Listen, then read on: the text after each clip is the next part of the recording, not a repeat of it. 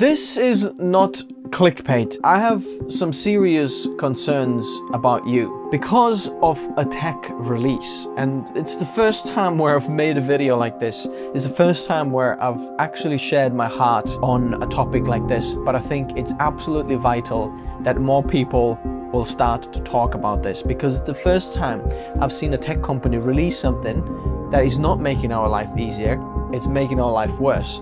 And no one seems to be getting it. No one seems to be talking about the morality of this, which makes me quite angry, and you should be very angry as well. And I don't know why no one is talking about it. What I'm talking about is the Apple Vision Pro. People say this is the future of tech. Believe me, this is not the future of tech. Well, I hope it's not, because this is completely going to ruin your and my life. And that comes from a guy who runs tech channel, who helps creatives make a decision, you know, which tech to use. But I feel like this is crossing the line. Here's 6 points why I think this is crossing the line. And this is the only video I'm going to be making about the Vision Pro, because I am not going to buy it. I'm making a point of not introducing or endorsing it to my channel, to my children, because we have to be very careful with it. Point number 1, the kids. They are the most valuable, most innocent beings in the world, and they are the next generation. And we have to be very, very careful how we want to form their future. They say that this tech is the next generation of tech, and if it is, I have some serious concern that we're completely going to ruin the Western world, how we see it, and a third world would actually be a better place to live, because we've ruined the next generation. I know it makes me feel really old, but it's true. And it comes from the person who actually has 4 kids, so I know what it's like to be a dad, to try to shape your kids' future and give them the best, what is best for them. Not for me, but for them. It's not Tim Cook who is telling what's best for you, because he doesn't have any kids, so he wouldn't know what's good for kids. Research what is best for kids is not the same of having your own kids and knowing how this will affect your kids. In fact, even Tim Cook has said in some kind of article that he wouldn't want to contribute to the kids' screen addiction. I mean, let's look at smartphones for a second. This is bad enough. We've completely lost our kids to smartphones and social media, and honestly, there is nothing good about it. It's not making our kids' lives better. It's not making their lives easier. It's making it worse. Smartphone is a stimulant.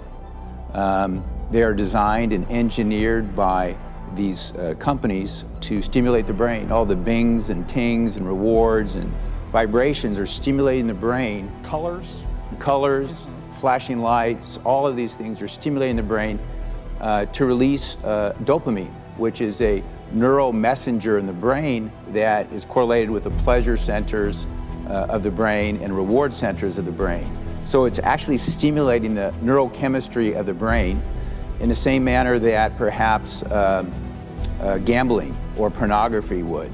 Now, taking the Vision Pro and blurring the line between reality and unreality, aka disillusion, is actually a very dangerous thing, because kids don't need an alternate reality where they can, you know, do things that perhaps they are not allowed to do in real reality. Because can you imagine what this is going to do for a second? What children and kids need is to be taught interaction with real people, how to communicate with real people, how to love real people, the real connection with people, not with screens or a different reality that can become their reality. And when you blur that line, oh my word, that is a dangerous thing to do. I'm not talking about imagination, because that's very good. I'm talking about blurring the line between reality. And if you're more than 30 years old, perhaps even younger, I'm sure you agree with me, when you look at the Western world, kids, the teenagers, the young adults who are going around right now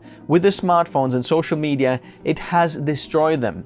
I've had the benefit and the blessing of growing up without it and then with it. So I know the difference between and before and after.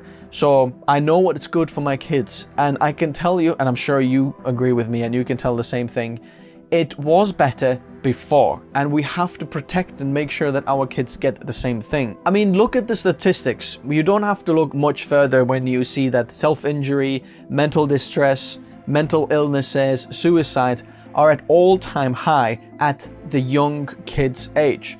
And we're saying social media connecting people. Really? Are we helping them? I mean, let's be real for a second. We all know that's not the truth. And that is the cause of all these issues.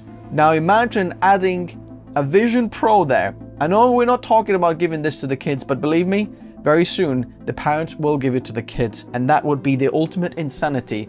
And I think the parents who do that, they should go to prison because you're ruining your kids' lives. Smartphones have slowly brainwashed our kids. The way they interact, and they can't work anymore, they can't get a job, and they have attention span, you know, for 3 seconds. Dalty, can you hear me? Dalty. No. Did you hear me? Why? Well, I know why. Because these things, VR headset would take the brainwashing to another level and actually would make them brain dead, because they prefer the virtual reality, the virtual avatar of themselves, because it's better looking, everything's better in the non-reality, and you don't have to face the reality, and you prefer the non-reality to the real reality. Oh my goodness. If you blur that line for the kids, that is very bad. And how are we going to do that? Well, the adults. And here's point number 2.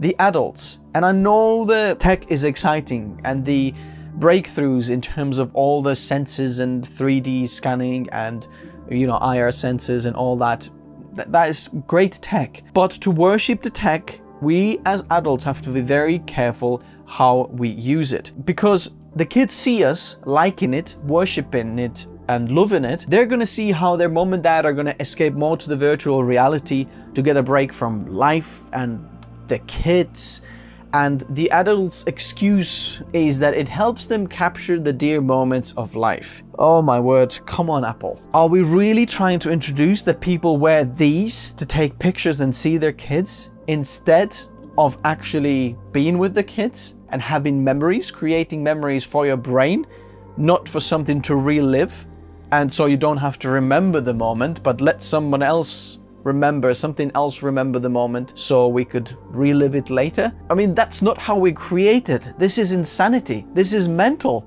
Can someone see that this is perhaps not what we're supposed to be doing? Are we actually gonna miss the real reality and put on a headset to experience real life through a VR headset that's not real? Apple, it's not a spatial computing device. It's a VR headset that crosses the line between reality and unreality. And we are helping to blur the lines for the next generation. And guess what the next generation actually needs? What they're after? What are they thinking? Mr. Tim Cook, those kids are saying, please can you be with me? Please can you take that thing off your head? And why is that on your head? Can we think about this for a second? Just be with your kid. That's the best thing that we can do with the kids. And if you screw on your perverse brain for just few seconds, the adults will take it in their bedroom. They will take it to be alone, to watch porn, to do absolute sick things. I mean, just imagine the developers, what stuff they're going to develop for this, for 18+ content. And to think that the kids see you use it, the kids see you being alone with it, this is not normal. And this leads me to the next point, which is normal. So you and me have lived a little longer than the next generation, and we know the difference between, you know, with it and without it. But here's the thing, when you give this to the kids, they will grow up with it. This will be part of their lives, and this is so ingrained into them that this will become normal for them.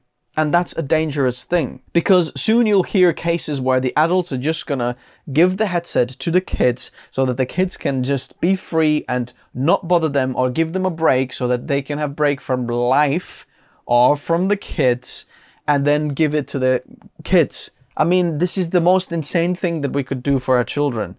Just be with the kids. I know it's hard to be a dad. I know it's hard to spend time with them. I know it's shattering. It's hard work, and well done all of you who do that. If you're having children, this is part of your responsibility and part of my responsibility. And imagine now a kid with that headset they're going to prefer the virtual reality instead of the reality, because the virtual reality will stimulate their senses even more, and it's going to give them more and easier pleasure than the real life. There is not going to be an adult there in the virtual world, because you can perhaps do things in there that you're not allowed to do in real life. And when taken off, the adult becomes the bad parent. Can you see how we're crossing the line? And we really have to question the morality of this. I mean, if you look, all the reviews online are saying that this is an awesome tech and I can't believe how awesome this is, how good this is.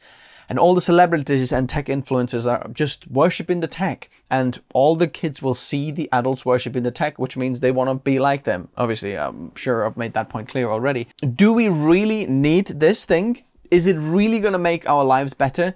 And yes, the tech is cool, but I do think it belongs in a workplace, in an industrial world of 3D modelers, 3D architects, machine engineers who can actually look at a model or a device or a machine and then actually use it at work, but not at home. This is not a good idea. And number 4, we'll have to stop making the excuses for it. It's going to make it easier to communicate with people and finally connect with your loved ones. What a whole lot of bull. I know what it's like to have a long distance relationship. I've got a family who doesn't live in this country. They live thousands of miles away, and I know what it's like to actually communicate with them and try to stay in touch with them and not lose the connection. Of course, it's hard. There's nothing that compares to the grandparents coming to see my kids and having the face-to-face interaction, the hugs, the emotions they share. There's nothing that can replace that. There is no tech or virtual reality how we can connect and do that. We will just be fooling ourselves into that emotion and then later wondering, I wonder why I'm feeling down or I'm feeling depressed and alone. And we're making excuses to have the tech to communicate with people because we're saying, well, it's cheaper to fly and see your family. It's faster. We can just call the avatar mom and, visit them and have an interaction with them. And it connects me with people. Are we sure that we're not making those excuses to use the tech and actually go see your loved ones? Perhaps the distance needs to be long so you would appreciate them when you actually go and see them. Perhaps it should take some time to get there so that you would appreciate and value the time you have with them. We human beings have the tendency of not valuing things that come to us easy. I mean, the other thing is that they say that you can teleport yourself or take yourself into a different immersive unreality. Let's call it unreality because it's not reality, right? You can go to the moon, you can go to Hawaii, you can go to Venus probably later, or you can go to places that you haven't been. You can go and see the northern lights, you can go see the stars. Why don't you just go outside and look at the stars? It's a bit cheaper than the Vision Pro and better. In fact, go and take your girlfriend out to that romantic dinner, not to your living room, with a headset, because you'll know people are going to do that. We can make all the excuses we can, but we're actually just deceiving ourselves of the real reality. Number 5 is better is worse. And what I mean by that is this actually going to do something better than what we already have? I mean, I could definitely see this being useful in a 3D, modeling world and 3D modelers, architects, engineers, machine experts, perhaps some energy and simulation. That could be very good in terms of just work environment. I can see that. But let's talk about the consumer tech people who this is targeted to, what Apple is actually talking to. They're not talking to the 3D modelers. They're talking about you and me, the everyday people who can finally experience something amazing. So typing messages and answering your emails, is this really going to be better on the VR headset? No, not really. In fact, a lot worse. It's just going to be a nightmare. You're still going to have to connect your keyboard and mouse to it to get a proper experience of typing if you wanted to have that. Watching movies. Wow. You can now watch movies on the streets in the middle of Times Square, watching a big movie just by yourself there among other people. Just another excuse to be alone, not connect with people. Do you remember the time where we actually had to meet up with people and go to see a movie, and it was actually an interaction, something we did together, not alone? Another excuse. Is it faster than a computer? well, perhaps in some benchmarks, but I would like to see a person who edits a video faster with their Vision Pro through this than with a keyboard and a mouse. And there you, challenge accepted. And sixth and the last thing is the health disadvantages. I mean, no one is talking about the effects of this and what does it do to our bodies. Here's a few questions I have. Is it really healthy? And we know staring at a screen is bad, but staring at a screen really close to your eyes, how good is that to you exactly? What does it do to your brain? And how many accidents are going to occur because people are using this in real world? They're using this on the streets, in the car, in places where perhaps you should just keep your eyes open, actually look what's going on around you. And this is not actually talking about the mental illnesses and the mental impact this is going to have our mental health. Let's just say I've got a few questions and concerns that I'd like to warn you about, and I hope you get what I mean. In conclusion, I don't really see how this tech is going to make our lives better. I mean, feel free to convince me in the comment section below, but all this tech is going to do is make us more alone, more problems with interacting with people, introduce more mental illnesses, and actually make our lives worse. Tech is meant to be separated from reality, so we know what is real and what is not. You use your PC to create something. That's what we're doing on this channel. We want to use the PC to help creatives who do photo, video, 3D, whatever, to create something, and then they go and interact with people. You have a clear line of switch on, switch off, but this here is blurring the line, and this is the other way around, because you'd start to prefer the unreality to the reality, and that is what concerns me, especially when we're blurring the lines for the kids. And people are going to interact with it in different ways. Some people will connect with it. Thousands of people have worked for multiple years to deliver this. Well, you can